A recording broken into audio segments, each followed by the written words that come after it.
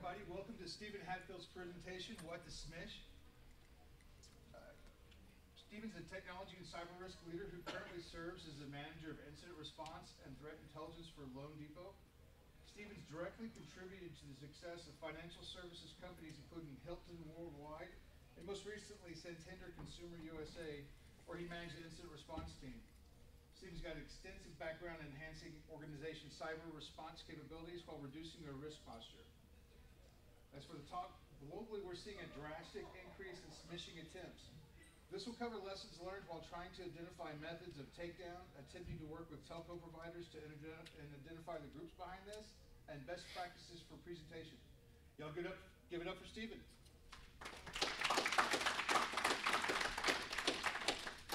Thanks everyone for coming out. I know it's late and last talk of the day, but we'll get through it. So a little bit about me. I've been working in IT since 2008. Before that, I was just tinkering on my own. 08's when the Army formally trained me. I did 8 years active duty, did a couple of deployments. My last year in, I was able to manage the AK RNOSC, which is the fancy way of saying the Alaska Remote Network Operations Security Center, which is just a fancy way of saying the Alaska SOC. But yeah, I was able to manage that my last year in the Army. Controlled 3 bases throughout the state of Alaska, working with Hawaii, who managed us. So it was a lot of interesting work. As I said, I currently manage the incident response team and co-manager of threat intelligence for LoanDepot. I complain a lot on Twitter, mainly at companies when their security sucks. I like to yell at, like, when we find phishing pages that are blatantly obvious, like Outlook, things like that. I post those IOCs out. Random fun fact about me, I do pro wrestling refereeing, so like WWE style. If you've been to any of the shows locally across Texas, you might have seen me before over the last few years.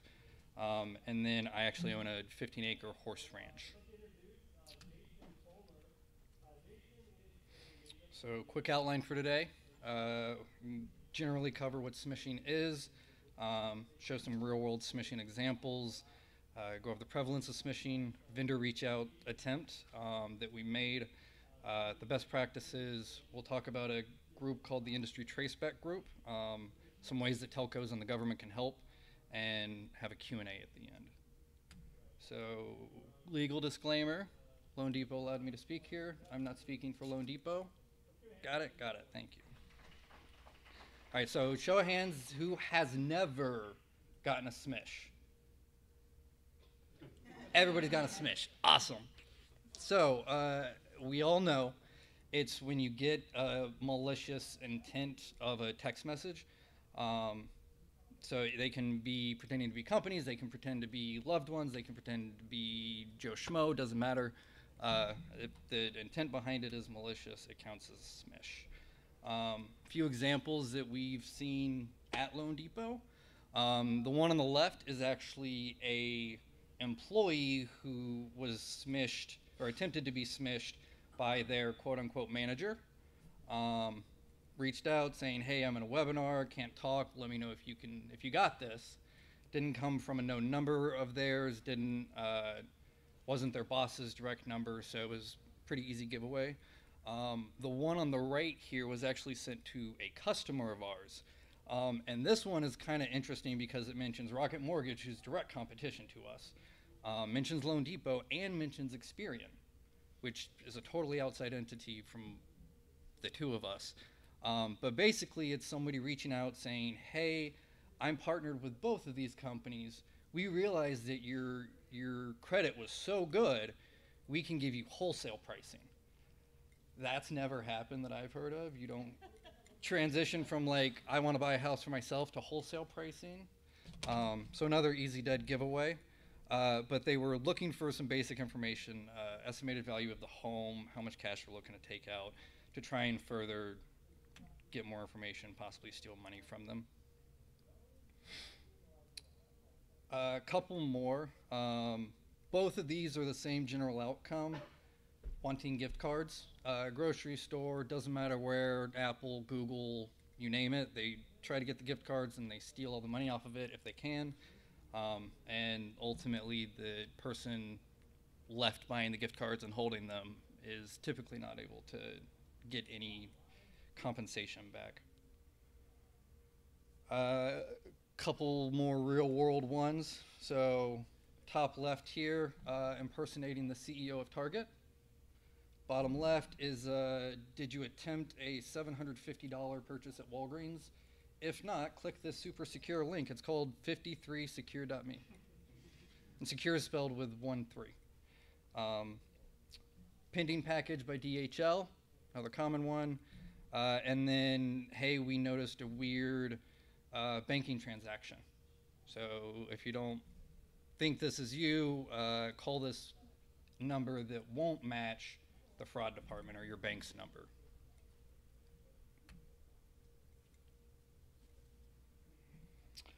IRS. Everybody's probably seen and heard the IRS ones. Amazon, bottom left here, is another kind of newer one. It's been coming out the last few years. And then on the far right, we have one that everybody's kind of talked about today, the Uber hack. So how the Uber hack happened was 18-year-old hacker social engineered an Uber employee for their password and then spammed the crap out of their MFA. And the employee finally got tired of it, we assume, hit accept, and blindly let them in. They were able to scan the internet, found global admin in a PowerShell script, went on the Slack, said, I'm a hacker, y'all got owned. Made the news. Pretty sure y'all know. So this says CEO. Technically, Anthony is now our executive chairman. He's not the CEO anymore. But these are direct impersonations of our executive chairman, Anthony Shea. They've gone to legal, which is hilarious when our legal team gets, hey, can you help me? It's the CEO. They've gone to his direct assistants. They've gone to other employees, you name it. And it's always the same, pretty much pretext, almost the same identical verbiage in most of these as well.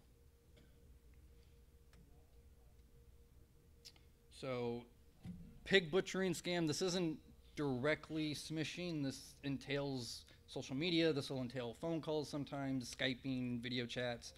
But it's basically an in-depth romance and investment scam. The victim's lured into a false pretense, tying in emotional and professional relationships typically. And then the criminals convince the targets to invest in crypto via fake apps, fake sites, sending them money to help them move to the country. There's all kinds of different things. This one's typically crypto though. So as the warning says here, it's only for educational purpose, and the Machine 404 is the person who coded this tool. It's called fake SMS, and he says he won't be responsible for your shit. So, but basically, this is kind of a updated version of the social engineering toolkits SMS feature that they had, if you will. Dave took that out a while back because it was extremely dangerous. This one is actually using a specific website, and it only lets you send one text for free, but you have the ability to curl the website, and if you pay for API access, you can curl it, start sending as many as you want. So you can you can impersonate whatever number you want, send it to whatever number, send whatever text you want. Easy pay and go smishing scheme. So a little bit more about the prevalence of smishing. In September alone, there was about 15.6 billion spam texts sent. Texas, we do things bigger and better. We're leading. 1.3 billion in September alone. 66 billion have already been received this year, and it's about 28 billion or more that's expected in the financial losses this year.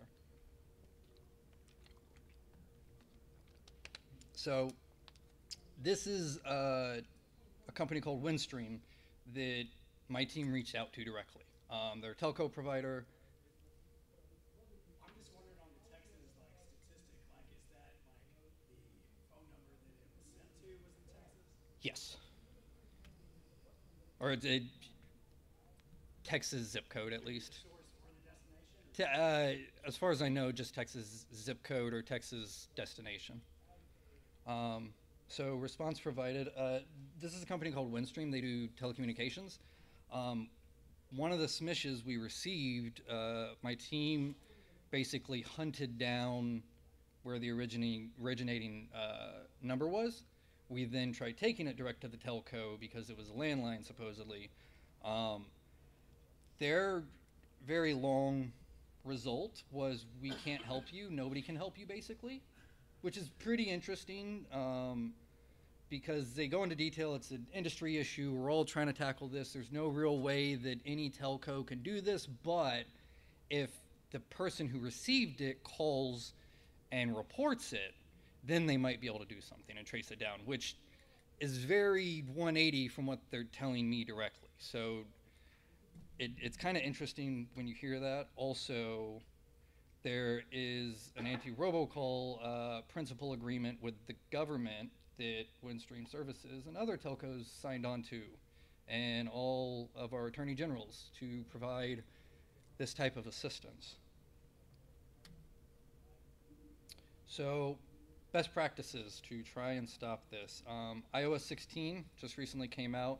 They included a new junk SMS forwarding feature, so you don't have to forward to any 4-digit numbers or anything. If you aren't using an iPhone, you can forward it to 7726, which spells out spam on your phone. The FTC and wireless providers, telcos, created this to try and tackle the problem a bit. We've recently, on the LoanDepot team, added this to our playbook as a step. If we get smishing, we'll have the employee, whoever gets it, do that. And from what I understand, all they have really sent back so far has been confirm the number that it was sent from and like a few details, and then they handle it on the back end there. And then reporting directly to the FTC. That's technically, that and the 7726 are going to be your best methods, if you will. The FTC reporting covers more than just smishing. It covers a whole laundry list of things.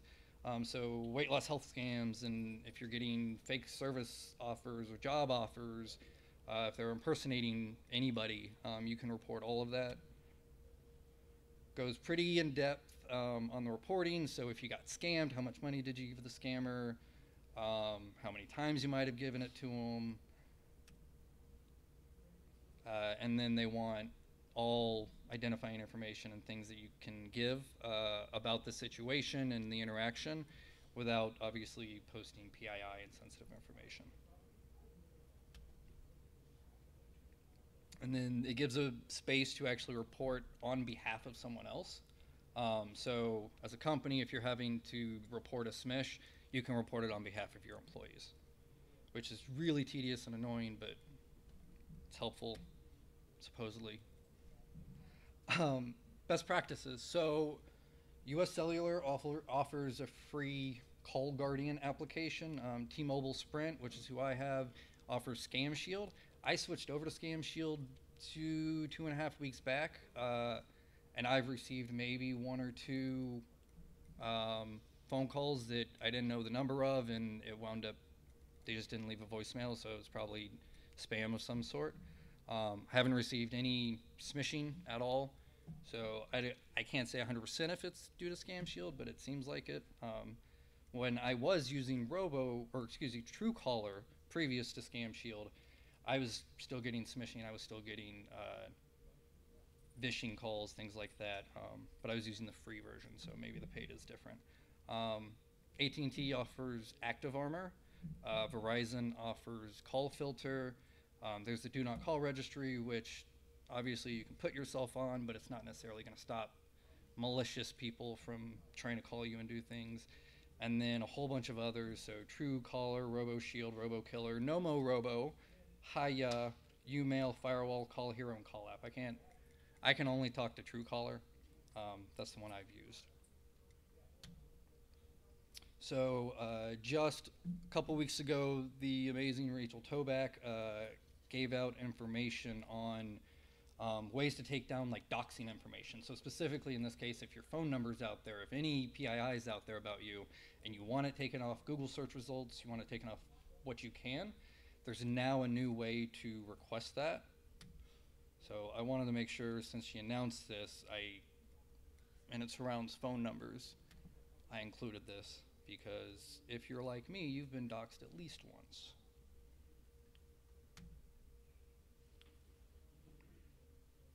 And then asks you why you want it to be removed. So shaken, stir, and stir shaken.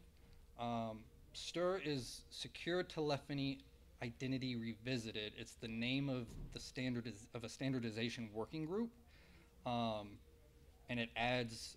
It's what's used to label the cryptographic signatures. Excuse me.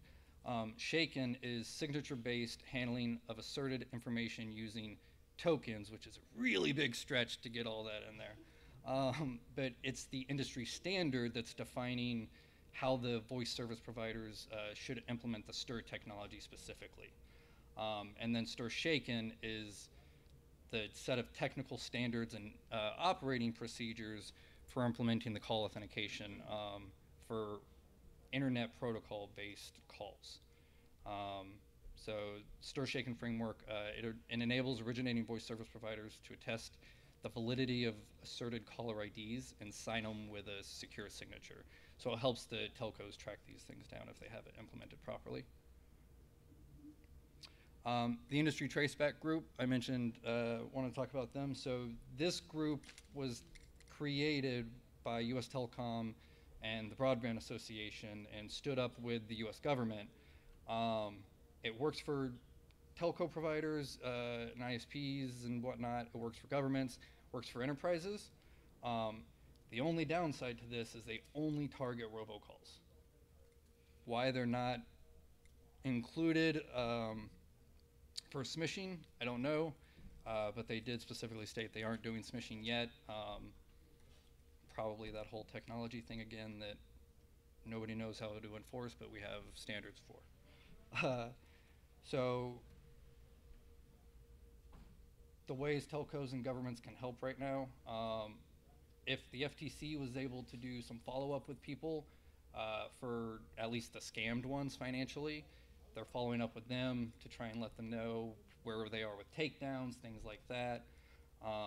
There's legislation right now in the Senate called the Robocall Traceback Enhancement. It's tied to the industry traceback group. That specifically is to protect the telcos and protect the industry traceback group company. Telcos actually using the STIR Shaken solution. Expanding industry traceback groups capabilities would greatly enhance this as well. And then telcos being able to work with employees on behalf of their customer, or like our employee who's getting smished and might have our brand being impersonated, CEO impersonation, things like that. If telcos are able to work with the actual security team rather than the employee, it helps the employee by not having to be taken away from work, especially if they're hourly or they're compensation based. They don't want to spend hour, 2 hours, 3 hours talking to a customer service rep trying to explain, I just got a smish from this number, and going through all the steps there. Any questions? Yes, sir. In the back. When you were talking about Windstream, the subscriber listen and the SMS, like was that a Team Line line? It was a landline that we were trying to have them help us trace, and we gave them the originating number, the time of the incident, the number that received it, the fact that they're a customer of theirs. We tried giving them all the information up front, and that's what they responded with.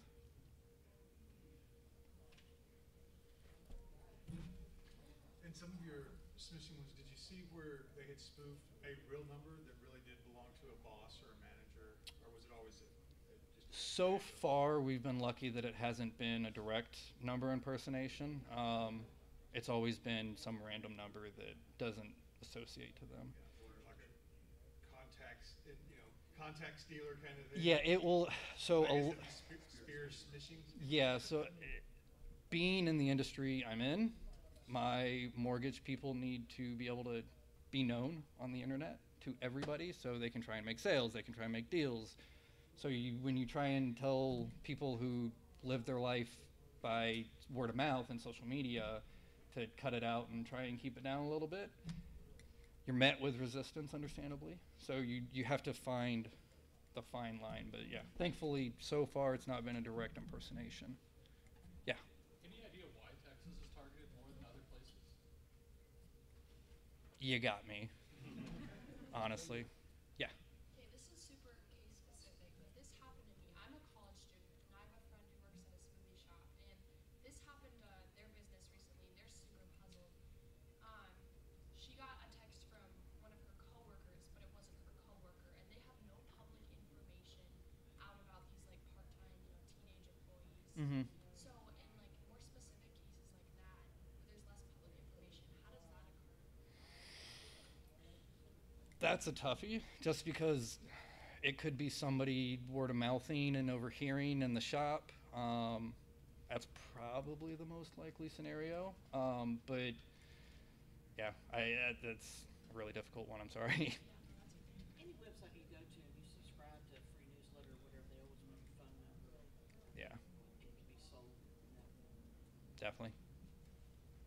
So when you said you added it to your playbook, Yeah. for your organization, did you add it as in like an employee knowledge-based thing for them to, hey, you need to speak with or forward the message with iOS or what have you, is your team doing it on behalf of your end users? So kind of both. So in our playbooks ourselves, we annotated it as a step that we need to ensure we follow. So when we're going through, okay, somebody got a smish, here's all the steps we do. One of the last things sure of is, did we have them do that, basically? Yeah, sometimes you might have to do it if the end user did. Yeah, when it gets to things like 7726, you can't do it on their behalf, but you can still report to the FTC on their behalf, for instance. So we try to get them, with 7726 being newer, I don't think we'll get much resistance because it's really simple. If they don't know how to hold it down and forward the message, we can always jump on a phone call, show them real quick, doesn't take very long, or Google how to do it and send them a link to do that. But yeah, it's very helpful when we can do it on their behalf. It's just tedious. Yeah. Any other questions? Yes. Are there any trade-offs for signing your whole enterprise up, like the whole company up for the vendor protections? I can't speak to that just because I've never seen it. Been in multiple companies, but I don't know of any company that gives all their employees that type of protection. If it's a reputable company and they have a proven track record, I don't see why it wouldn't be terrible. Well, more for the T-Mobile, whatever the armor was, or the protection, like the one offered by the vendors, by the provider. Oh, those are all free, honestly, but But you have to enroll in it, right? You have to sign up for it? you just download the app. Okay, it's an app. Yeah, you just download the app in the whatever Play Store you have and do it that way. No other questions? A compliment is I like your slide wipes. They're very nice. Thank you. All right, thank you, everyone.